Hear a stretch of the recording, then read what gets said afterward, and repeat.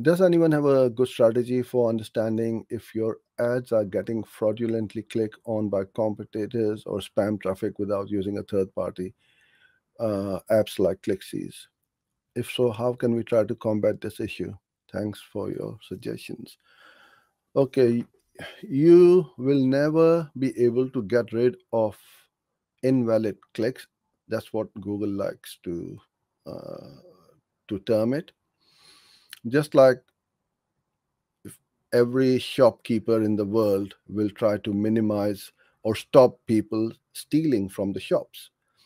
No matter how many cameras or security they put in, people will get a way around stealing stuff. Even banks get robbed, right? With so much security. You can minimize it absolutely by using third party apps, but you'll never be able to completely get rid of it. So, the way to do this is first of all, you look at potentially the IP addresses. And if you find that there is a lot of clicks coming from the same IP address, then you can block it. Now, those spammers and those people, they will never use the same IP. They are going to use different IPs all the time to obviously counter combat um, um, the ClickSees and the apps which block the invalid clicks.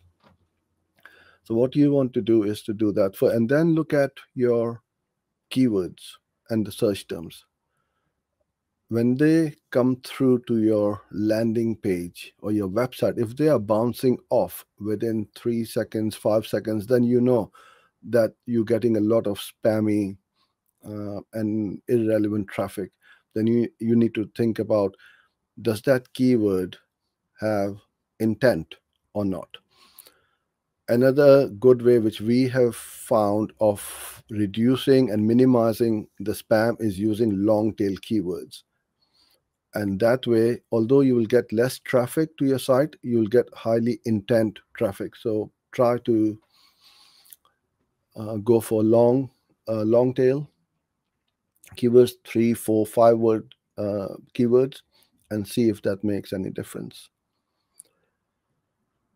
The other way you can do that is through video ads and display. Or display network has got the same problem as well, but if you keep a very close eye on it and exclude all those spammy placement, you can get some very low cost but high quality traffic to your site at a fraction of the cost.